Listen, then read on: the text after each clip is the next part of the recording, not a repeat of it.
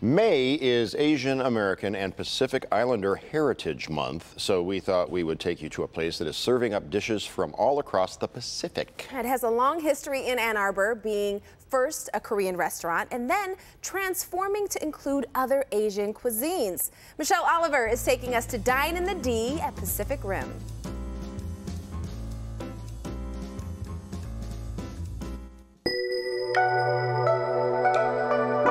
With some dishes inspired by Japanese flavors and others from Korea, Pacific Rim in Ann Arbor gives you a taste of its namesake.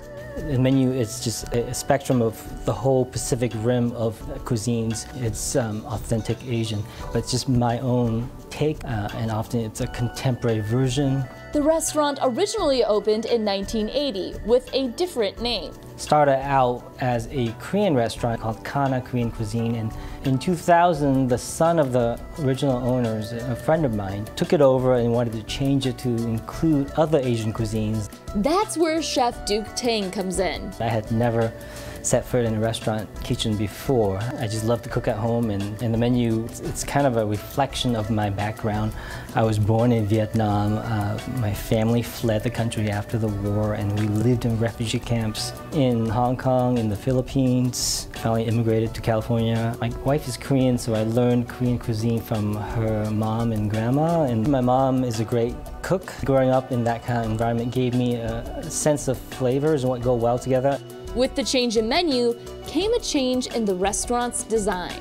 The curtains I sewed, the tables, the booths, all the woodwork, I did mostly myself.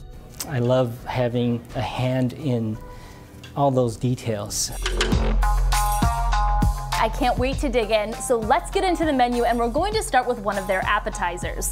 This is their unagi terrine. So you start off with sushi rice, avocados, broiled eel, and it's topped with marinated seaweed, soy syrup, and wasabi oil.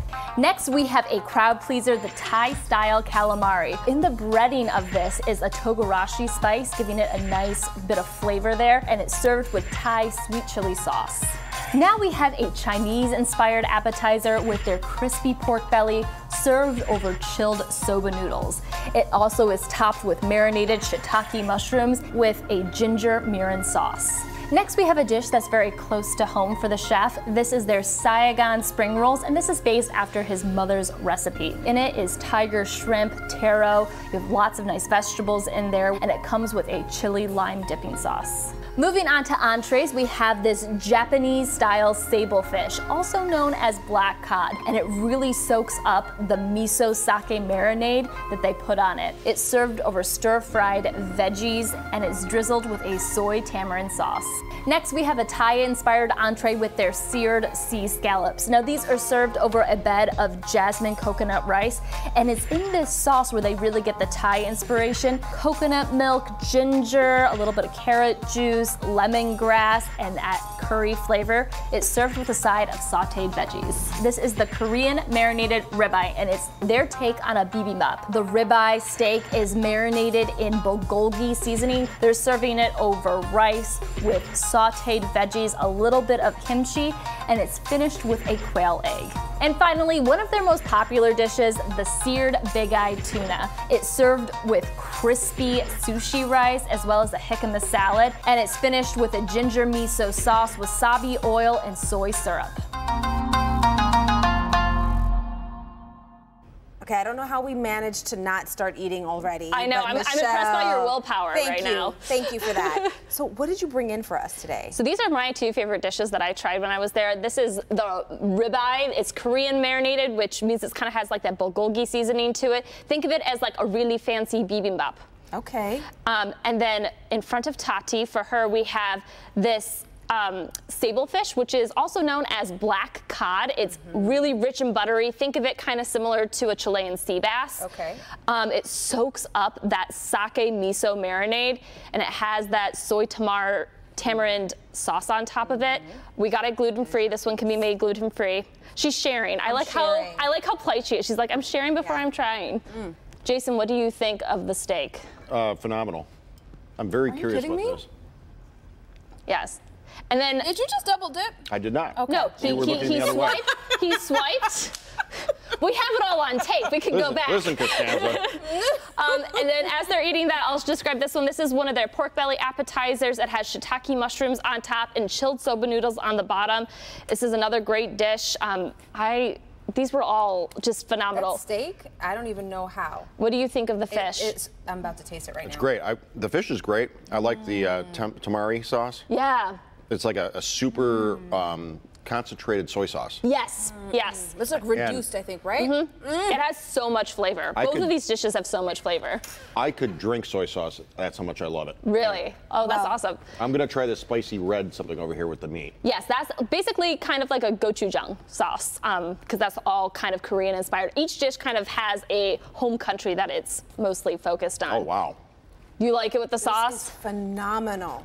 Right? This is phenomenal. This is a good place. This is a really good place. I love the food here. Yeah, I mean, this is in the same league as Miss Kim. Yeah. We're in a different dimension right now. I'm sorry, and I know we have like a whole show to do. Yeah. So the chef definitely has never stepped into a kitchen before. I just am so impressed by the fact that he just kind of learned as he went. He was one of those guys, anything he touched, he went to gold. He went to Yale, was pre-med, and then was just like, hey, I'm gonna go try being a chef instead. This never happens. You never pick up the entire plate and just go for it. I know. Tati has been eyeing this all morning. They also have a patio that we should talk about. Ann Arbor has shut down part of the streets right now and to allow restaurants to expand parking. So if you want to eat outdoors, enjoy the beautiful weather we've been having and some delicious food, this is definitely a place to do it. So that they have the expanded patio because of that. Oh, we're in love. Right? Okay. You just dip some steak in the brown sauce. We're in heaven right now. Where are they located? So they're located at, Pacific Rim is located at 114 West Liberty Street in downtown Ann Arbor. Michelle, thank you so much. You're welcome. This is awesome. Honestly, if we lived in Ann Arbor, it would be like Monday at Miss Kim, Tuesday here. Right, seriously, you just bop around all those different places. Love Ann Arbor. Well, if you love all things foodie related in Metro Detroit and you want restaurant recommendations and behind the scenes chats with fellow foodies, sign up for the Dine in the D newsletter. It's sent straight to your inbox every Thursday. To sign up, look for the newsletter tab at the top of Click on Detroit. And while you're online, you can join our Dine in the D group on Facebook. That way you'll always be in the know when it comes to the best food around town. And what did you have in front of you again? Is that the pork belly? This is the pork belly. I need to know. You should try that. Did you want to try that? You have to. All right. It would only be right. Okay. All right. Don't mind my fingers. All right, go for It's okay. it. Go for it. It's nice and crispy. I think he's gonna like it. All right, coming up next on Live in the D, some big time celebs welcome babies to the world. Hear about their new additions. Oh, wow. First, Right? Wow. let's get another check on the weather with Brandon. Oh, man.